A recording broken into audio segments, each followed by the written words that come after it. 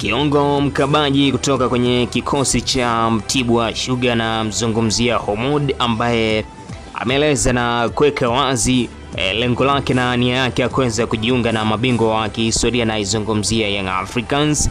Humud ameeleza na kusema kwamba yeye hahofii licha ya kuwepo kwa baadhi ya wachezaji ambao wanacheza namba yake ama ni watu wa aina moja kwa maana ya holding midfielders, yani viungo wa ukabaji. Hapo namzungumzia Papi Kabamba Shishimbi ambaye ndo mmiliki wa eneo lake pale katikati na ndiye ambaye amekuwa akipata namba ama ndiye mchezaji wa kikosi cha kwanza wa kudumu, lakini pia yuko Abdullah Azizi Makame Bui, lakini pia yuko Faisal Salum Fei Toto. Yeye anasema kwamba haofii hao wote ambao wapo kikosini Young Africans, lakini anachoamini yeye ana kitu cha tofauti kabisa ambacho atawaofa ama atakuwa akikionyesha na kumfanya kocha kuweza kumpanga ama kuweza kumpa nafasi ya kwanza kwenye kikosi cha kwanza. Habari ni gani? Uko wapi? Karibu sana kupitia hapa voicekitaatv.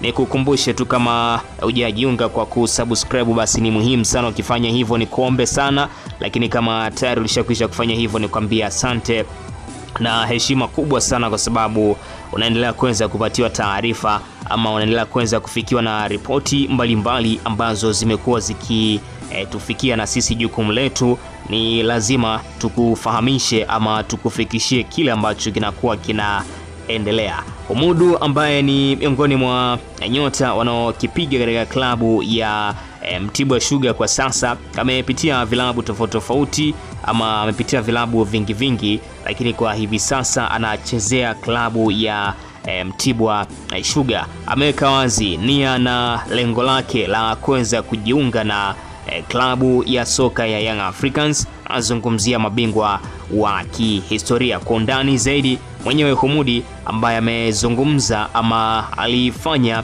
mahojiano na kituo cha redio cha East Africa, na hapa ndivyo ambavyo amezungumza kuhusiana na lengo lake hilo ama nia yake ya kuweza kujiunga na Young Africans. Kwanza nataka niseme kitu kimoja. Mimi katika maisha yangu nina kitu kimoja brother, ujue na kitu kimoja.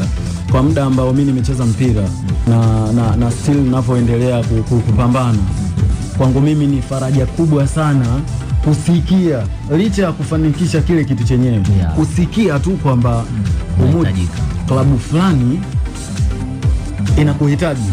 Ile kitendo cha kusikia kwangu mimi ni faraja kubwa sana, na inaendelea kunipa moral ya mimi kuendelea kupambana kufanya kazi, kwa sababu naamini still kuna kitu niko nacho, natakiwa kuongeza jitihada ili kuendelea kufanya kazi. Lakini jambo la pili, huyo swali lake anapouliza kwamba ikitokezea, unajua katika maisha mpira binafsi ndio maisha yangu, ndio kazi yangu. Naelewa mimi naishi mjini hapa, ni watu wengine wengi wameweza kunijua, kunitambua kupitia kazi yangu ya mpira. Mimi sikuzaliwa nikaambiwa lazima klabu yako ni klabu fulani. Hapana, haipo hivyo. Unaelewa? Na tukumbuke jambo moja. Moja kati ya wachezaji wengi wa Kitanzania tulivyo au hata Ulaya na sehemu duniani, kila mchezaji anatamani kuona anahusishwa na moja kati ya vilabu vikubwa katika nchi yake. Unaelewa? Kila mtu yule anatamani hilo litokee. Kwa hiyo kama hivyo vitu vipo vinaendelea, hata mimi navisikia, mimi kwangu vinanipa faraja kubwa. Unaelewa? Na anapozungumza kwamba ikitokezea unaweza ukaenda au labda nafasi yako iko vipi kwa namna ukiangalia kikosi cha Yanga kile. Kwanza ni kitu kimoja. Hayo ni matakwa ya mwalimu mwenyewe. Je, anahitaji huduma yangu?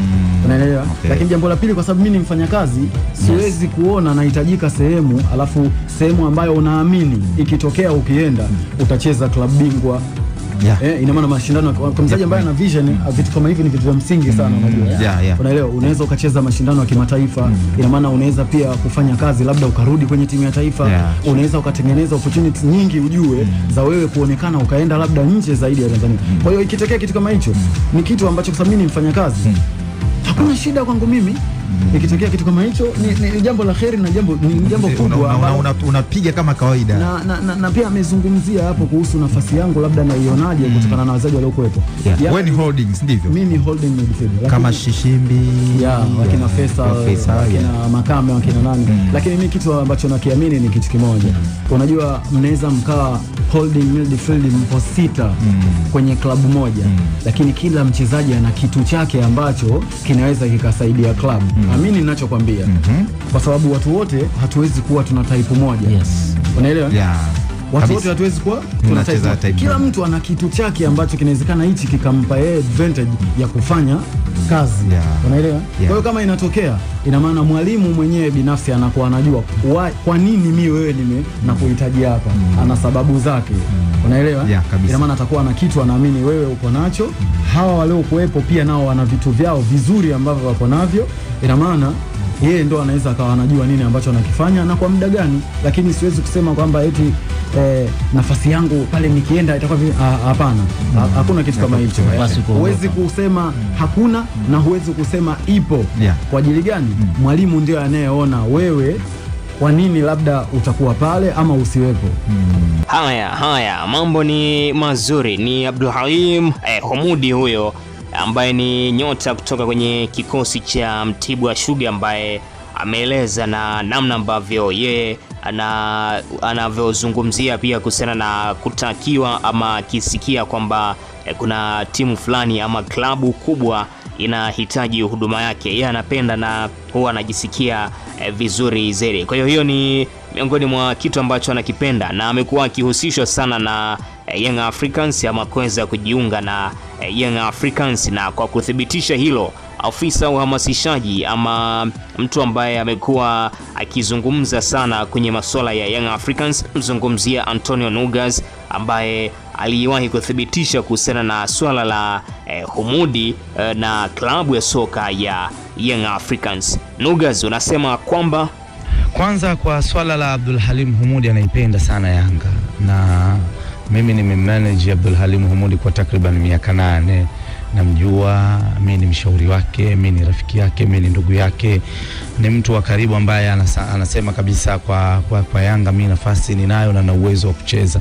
Lakini ni matakwa sasa ya technical bench likiongozwa na mwalimu mwenyewe kwamba je, is he the perfect choice for timu yangu ambayo mimi nitaichagua ambacho nataka kichezwe, je atafiti?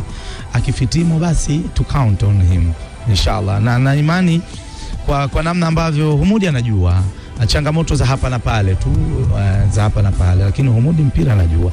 Na hata wale wanaosema yeye veteran unaweza ukazungumza hilo, lakini mpira anajua, na akiamua kufanya kazi anajua, na anafanya kazi. Alifanya kazi Zanzibar Mapinduzi, kaisaidia timu imechukua ubingwa, na kala juzi hata tulipocheza nao pia kakamua kabisa. Unaona to the extent kwamba Humudi ndio yule. Humudi akiamua huwa anaweza kukupigia simu akakwambia brother, leo sina mood ya kucheza, unajua atacheza vibaya, na kwambia leo naenda kufanya kazi, jua atafanya kazi. Kwa hiyo kwa kipindi ambacho tulikuwa pamoja na tuko pamoja katika mazingira ambayo mimi naheshimu na Humudi na kuweza kuambizana na yale hapa na pale, na hata alipokwenda Umangani walikuwa wanasema mchezaji mzuri ana nini, lakini kuna changamoto moja tu ambayo na wewe inabidi uifanyie kazi. Naambia changamoto gani? Nasema ana moods, yani ni person of moods, yani kwamba akiamua kukamua anakamua, na kweli sasa hivi ile moods off kwake. Anasema sasa hivi moods sina, na sasa hivi nacheza mpira tu.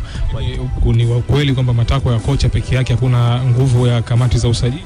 Nguvu ya kamati ya usajili itachagiza, na pia utayari wa mchezaji utachagiza, lakini je, mfumo unamwaccept mchezaji? Hivyo ndivyo ambavyo Antonio Nugas aliwahi kuweza kuthibitisha kuhusiana na Humudi ama kuhusiana na nyota huyo na klabu ya soka ya Young Africans, kwa sababu ni vitu ambavyo vilikuwa vikizungumziwa sana, ama ni mtu ambaye alikuwa akitajwa sana kuweza kujiunga na mabingwa hao wa kihistoria. Sasa hebu tuzungumze hapa, ni big yes au big no kwa Abdulhalim Humud kuweza kujiunga na kikosi hicho ama kuweza kujiunga na mabingwa wa kihistoria, na zungumzia Young Africans. Na tuna kumbukumbu nzuri hata kwenye mchezo wao dhidi walivyokutana Young Africans na Mtibwa Sugar, mchezo ambao ulipigwa kwenye dimba la taifa, na Humud aliibuka nyota wa mchezo kwa upande wa Mtibwa Sugar na